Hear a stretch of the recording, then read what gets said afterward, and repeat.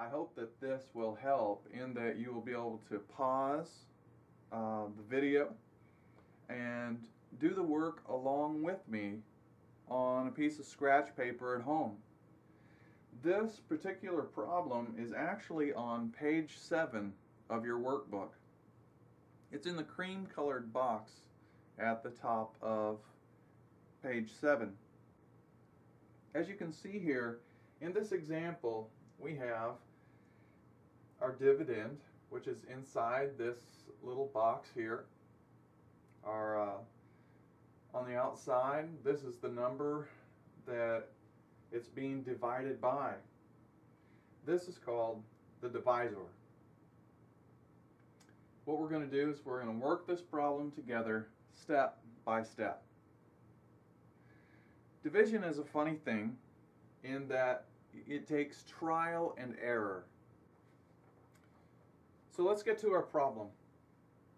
We have 352,784 divided by 437.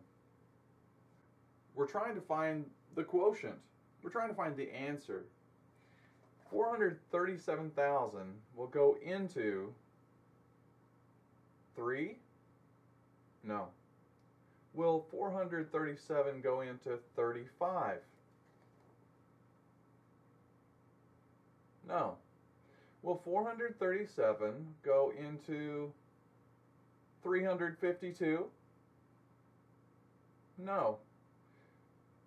It's still too big, isn't it? Will 437 go into 3,527? Yes, it will.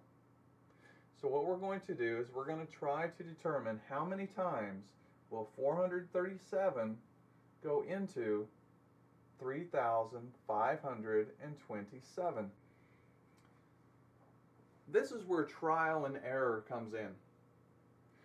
One thing I like to do to help me in division is I like to round off my numbers in order to kind of come up with an idea of how many times this number, 437, will go into 3,527, because that's what we determined where we need to go. And this is where we're going to determine how many times it will go in. When I speak of rounding off my numbers, what I'd like to do is, for me personally, I would like to probably round off this number, 437, down to, let's say, 400.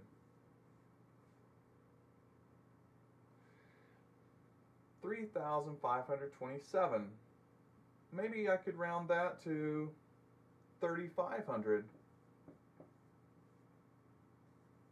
How many times will 400 go into 3,500? Well, there's another shortcut. Let's get rid of these zeros. There's 2 zeros here at the end, and there's 2 zeros here at the end. Let's get them away. Now, how many times will 4 go into 35? If we know our multiplication tables, well, then we know that 4 times 7 is 28. And 4 times 8 is 32. 4 times 9 is 36. Well, we know that 36 is too high. So what we're going to do is we're going to go with number 8. 8 times 4 is 32. So what we're going to do is we're going to multiply 437 times 8.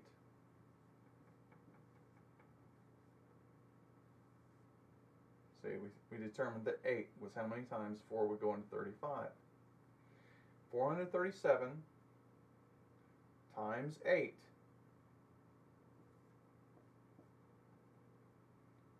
This is where you need to know your multiplication tables again, isn't it? What is 7 times 8? 56.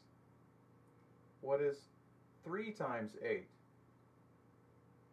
Oh, we carried our 5. What is 3 times 8? 24. plus 5, 29. Carry our 2, 4 times 8. We have to know our multiplication. 4 times 8 is what? 32. 32 plus 2 is 34. So now we have a number of 3,496. That's really close to this number up here. You see how it's not higher than, and we know that if we add another 437 to that, that it would have been too high.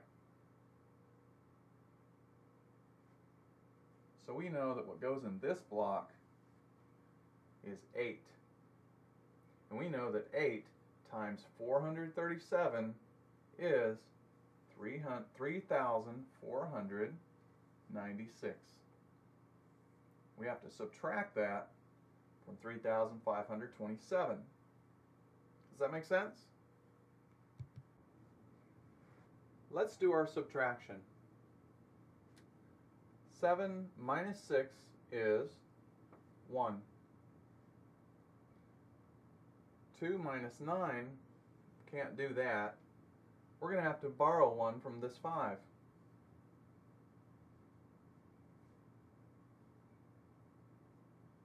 So now we have 12 minus 9 equals 3. 4 minus 4 is 0. 3 minus 3 is 0. We can actually get rid of those zeros, so we will.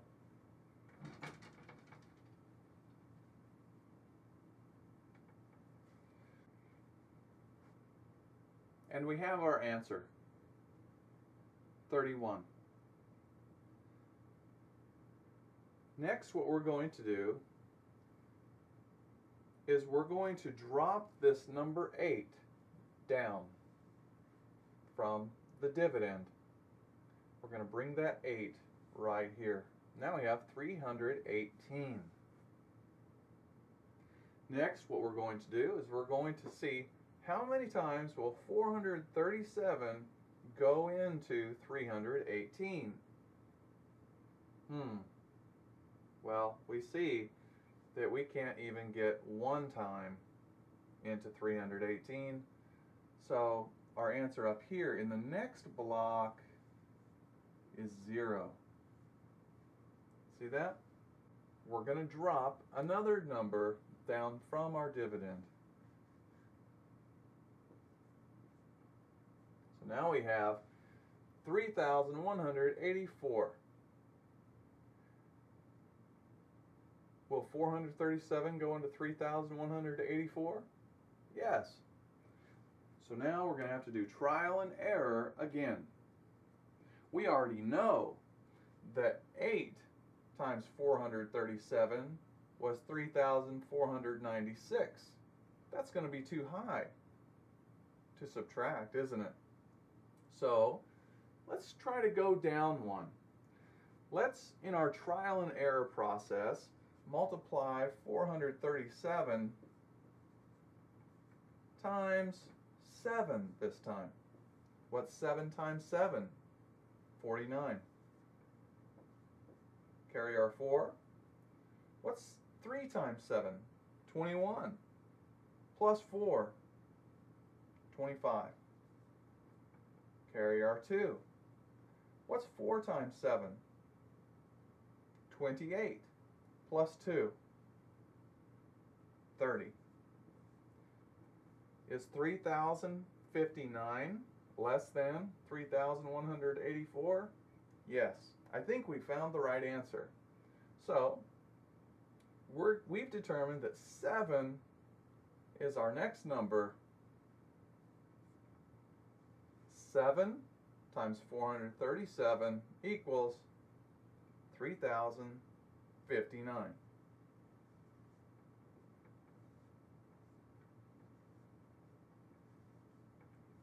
Subtract. We're going to have to borrow from our 8. This becomes a 7. So now we have 14 minus 9 equals 5. 7 minus 5 equals 2. 1 minus 0 equals 1. Correct. And we know that this is 0. So we know that we have a remainder of 125. Now this was kind of slow because it was a video, but I hope that in your own home that you've taken the time just to listen and follow along and pause and back up and do trial and error on your own. What you'll learn is pattern is everything. You need to keep your numbers in line. You need to know your multiplication tables.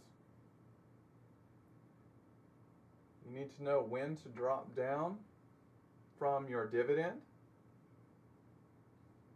And in order to get the right quotient, just do everything step by step. And all these little small steps give you the right answer to what seems to be a big problem. So we know that our answer is 807 with a remainder of 125.